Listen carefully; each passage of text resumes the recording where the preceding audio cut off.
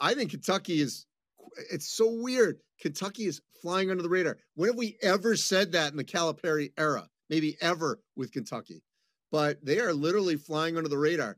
Nobody talking about Kentucky in the SEC for obvious reasons. A lot of it's Alabama, but they're behind Alabama and A&M. But if Kentucky wins the SEC tournament, no one should be shocked. First of all, they're going to have great support in Nashville. They're playing well. And yeah, they could go on a great run. There's no reason they can't.